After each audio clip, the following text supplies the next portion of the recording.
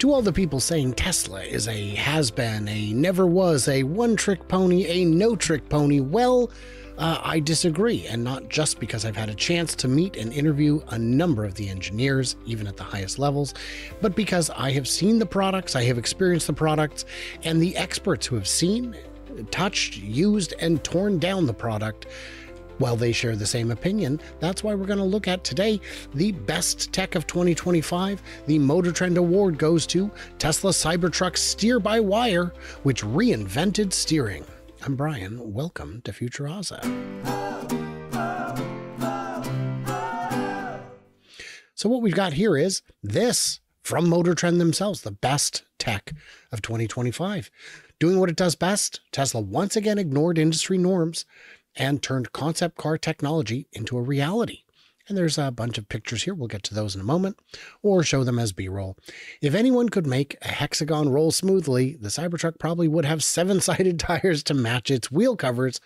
But unlike other automakers, it's quick to question the status quo. In a way, Cybertruck engineers did exactly that with their steer-by-wire system, our 2025 winner for Best Chassis, by completely removing the mechanical connection between your hands and your wheels. Now, that's dangerous, right? That's scary. What if it malfunctions? Well, you'd be delighted to know it is triple redundant. It's got 3 ways of determining what it's doing and keeping it in motion. But the biggest one, the easiest one, the plainest one to understand is that it's always in push-pull mode. So you've got the 2 motors, both of them capable of fully steering in either direction. That's great, right? But they can push and pull, but they both can.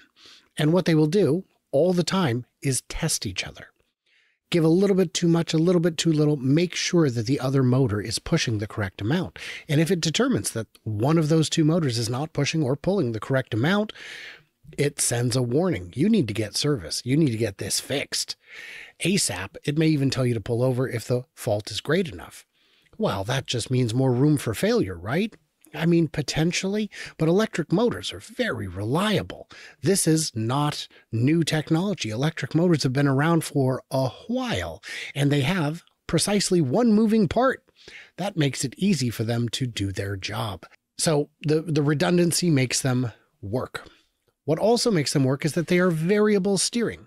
So no matter how fast you're going, your maximum turn is from here to here. That's it. That's all you got. A little bit more than that, but I don't feel like punching myself in the face. That's your job. Please don't do that. It is not your job. It was a joke. Okay. So that means in a parking lot, instead of going hand over hand like you're turning a big old pirate ship, you just go like this and you're at full lock. You just go actually about here, you're at full lock. You could drive with one hand. For persons with an inability to use both arms fully, this can be a game changer. This can restore their ability to drive without having to put a suicide knob on the wheel. Isn't that what they're called? I think that's what they're called. Correct me if I'm wrong in the comments, or correct me because I'm right. It doesn't matter. Just leave a comment. So what happens is, in a parking lot, you can actually maneuver. And on the highway, if you freak out and crank it, you don't go flying off the road. You don't lose control. Now, you're not going to lose control anyway because of torque vectoring and emergency braking that should prevent this in the first. But there's a lot of things going on. Electric cars have fantastic traction control, the best. I've driven Subarus that had amazing traction control, but they struggle to compete with what even some of the cheaper electric cars can do, because electric motors are very, very easy to control. You're not trying to hold back horsies under the hood that are being powered by splody juice going all crazy in the dyno burner. No, you've got something different. You've got just watts and volts and amps. So I don't know how you feel about that, but it doesn't matter because it works. Let's jump back over to this. We've got Tesla fundamentally reimagined rack and pinion steering. The auto industry has spent 100 years refining. That change unlocks real, tangible benefits. Thanks to steer-by-wire, the 6,900-pound stainless steel megalith moves with uncommon agility. I recently had an opportunity to take an overnight test drive in a Cybertruck. I'd driven a Cybertruck before, probably 50 miles, 100 miles, certainly not over 100 miles, so I already knew what to expect. But in the overnight, I got to drive a little bit longer.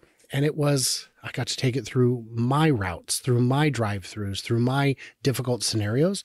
And it was fantastic. It feels like you're driving a car. It doesn't feel as big as it is. It certainly doesn't turn like a boat. And you've got the rear steering, which makes it that much better.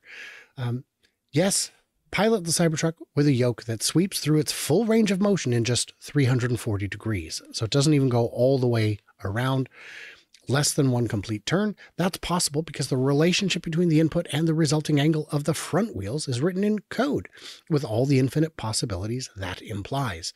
It uses the flexibility to give Cybertruck the quickest steering of any production vehicle at parking lot speeds and more relaxed response at highway speeds. Well, how long is it going to take me to get used to this? Almost no time at all. I am not a young man. I mean, I'm younger than some, but older than most living humans. And I had no problem at all getting used to the steering in about, 5 minutes, 10 minutes. And then I never had to think about it again. I also found that just having the blinker on my thumb, not a problem. And I've had problems with it on cars, on Model S and X, and the new 3s, because if you're steering hand over hand, you don't remember where it is. But if your hands never need to leave the wheel, it's there. It's at your thumb all the time. Whichever direction you're going to turn the wheel is which one it is. If you're turning this way, it's the top button. If you're turning this way, it's the bottom button. Whichever direction this hand travels is where the button is. And you can put a little tactile little sticker on it, little bit of braille for you there if you need to. But I don't think you need to. Tesla was not the first to put steer-by-wire in a car, but it was the first to realize the technology's full potential and bring it to U.S. roads. The steering ratio adjusts over a huge spread from an unheard of 5-to-1 at a crawl to 12-to-1 at the top end. There are others who have done steer-by-wire, and there are others who have done rear steer. My neighbors had a Subaru. I want to think it was a Subaru, maybe a WRX or something in the 90s that had rear steering. I don't remember which car it was, but it had rear steering. So yeah, the Silverado, which has rear wheel steering and a conventional rack and pinion system up front, serves as a perfect foil. Despite riding on a longer wheelbase than the Tesla, the Chevy traces a smaller turning diameter by a foot. Yet it still drives like a bulkier, more cumbersome truck because the steering covers an old school 3.2 turns lock to lock. To parallel park the Tesla, you roll your wrists right, then flick them to the left, never removing your hands from the wheel. You don't go hand over hand to parallel park. And why are you parallel parking? Just use auto park. I don't know. I don't recall if auto park is available on Cybertruck yet. I didn't have an opportunity to use it. But no, it does have auto park because I used it to back into the charging spot. So it does have auto park. So I didn't even need to do that. I didn't need to think about it. That's right. So the photos here, I imagine we've looked at some of them in the slides already, but it is a very clever system and it works really well. And it's, the invention of the year. So let's talk real quick about some of the other finalists. Divergent 3D chassis components. So this is a pretty neat one. They're printing aluminum and titanium subframes. Cumbersome, expensive, but if they're doing it, great. That's a neat technology. It is still emergent. Maybe it will be able to scale well, but yeah, it'll struggle to achieve broad impact. The broad impact that the award celebrates because it's slow and expensive. Ioniq 5 imitates a combustion car experience. Chassis doesn't need to fake or anything. The neutral handling balance, easily controlled drifts are the stuff of sports car, or SUV in this case, that's been properly set up by someone with talent and taste. The 5N is also an incredible value at $1 kajillion. $67,595 seems kind of high, but all right. Lucid Air Sapphire. Congratulations, Lucid. The suspension isn't about technology as much as it is the humans behind it, using steel springs, common adaptive dampers, and torque vectoring of the tri-motor powertrain. The engineers created a car with a plush ride and surgically precise handling. But when we put it on the track, the brakes and powertrain both overheated.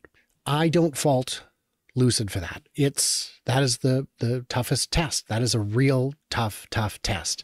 So maybe we can cut them some slack because it's hard to do. And this is legitimately their first generation vehicle. You could call it first and a half, but it's not a second generation vehicle. And electric powertrains still struggle with proper tracks, things like Nürburgring and Pikes Peak for that matter. Those are the two real crazy ones that we've seen a lot of testing on. And lastly, Porsche Active Ride. An active suspension improves on basic electronically adjustable dampers by pushing and pulling at the wheels to minimize disturbances and control body motions. In the Taycan GTS we sampled, that translates to remarkably flat cornering, braking, and launches, as well as a perfectly placid highway ride. I've only driven the Taycan briefly, and it wasn't, the fast one. It was the slow one, but it was a fantastic ride. It was the kind of car that you could whip around a corner without thinking, without worrying. A lot of cars, just regular cars, not just electric, but all cars, get a little boaty in the corners. They're not meant for that. So I can believe that their system would be a finalist. So guys, in the comments, what did I miss? What did I misunderstand? Leave it. It's probably a good idea to just leave it. And of course, my friends, you can subscribe to this channel. I would love it. I would appreciate it so much. I'm trying to grow the channel. It is a whole lot of work, and surviving in this complicated space is difficult and exhausting. And since I refuse to tell everybody's favorite sugar-coated lies, the channel grows more slowly. Sometimes the truth is ugly, but we're here for reality, right? So, like, subscribe, comment, do what you do, stay tuned and juicy, and I cannot wait to hear from you clever robots on the flippity flop.